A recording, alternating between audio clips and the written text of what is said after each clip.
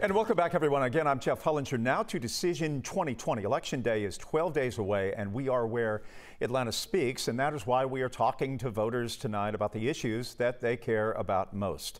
Joining me right now are Republicans and Democrats. Jackson and Gia are two Democrats, and the Republican voters are Michael and Milt. We want to thank you guys for joining us. We really appreciate it tonight. You know, I like to begin this the way that we do with politicians. Give me about a 15-second view of how you view this election here coming up in the weeks ahead. Give me a sense of that, and let's begin right now with you, Mr. Faw.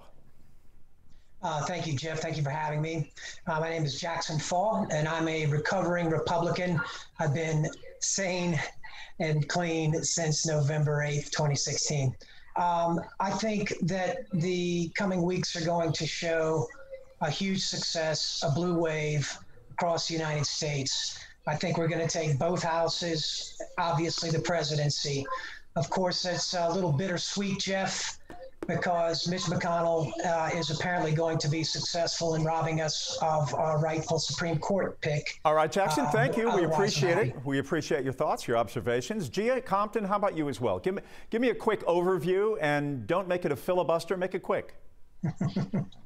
Thank you, Jeff. I'm glad to be here. I believe this election is going to prove to be one of the most important ones that we've had for national office in decades. Where we stand is at a precipice of the America that we have and the America that we can be. So I have been heavily involved in following all of the issues because I believe in the America that can be. All right, so those are the Democrats. Let's set the table now for the Republicans. Milt Thomas, if you would give us your view. Thanks, Jeff, for having me. I think this election is not going to go the way the polls predict. I think the polls are where they were in 2016. Nothing's changed about them. I think they're trying to convince us that the country is swayed so far in favor of Biden, so that whenever Trump wins, he will be accused of robbing the country of the election. Michael Gargiola, how about you? Would you give us your view of this as well?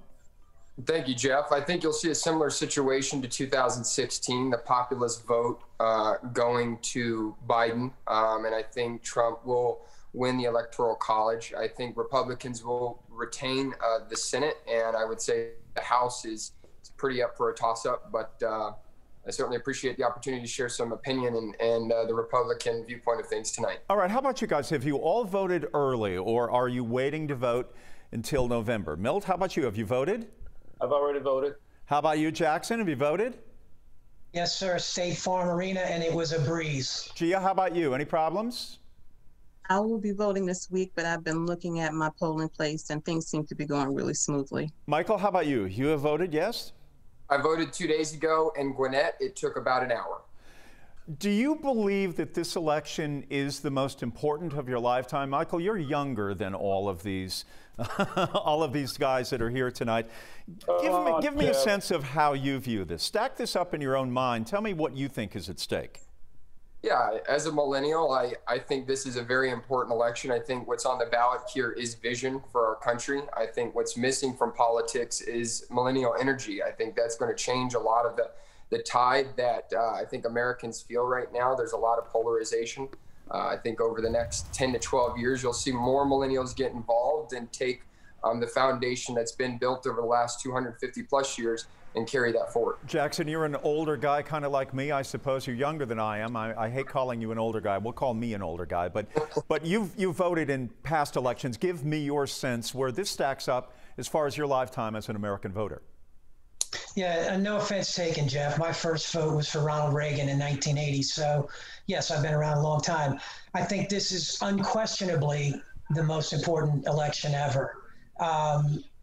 What's at stake outside of the policy issues is civility. What we've done is we brought a TV show clown into the office who's treated it as such. One of the first things he did was to take us out of the Paris Climate Accord. From there, proceeded to destroy over 100 environmental regulations. All right, Jackson, thank you. Gia, how about you as far as, let's talk about social justice. Let's talk about the movement that we have seen this summer. How do you think it plays in this vote? Are you surprised to see how it's manifested now as opposed to maybe what it might have been a year ago?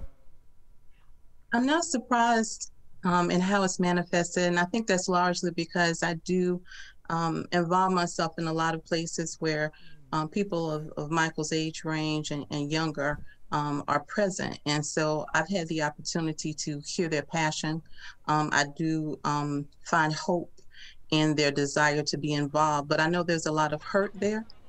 I think that it will be a catalyst for many to come forward and continue to be involved in the political process and to come out to the polls. Milt, how about you? Give me your sense of social justice and the reckoning that has come forth here in the United States. Frame it in the context of your Republican politics.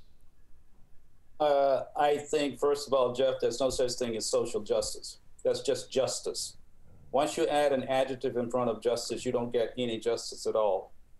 This is just more of the left spin and trying to make something that doesn't exist. What sort of life experiences have you had that have shaped that view? It's just common sense, for one thing. And I will call and raise you and Jackson on who's the oldest.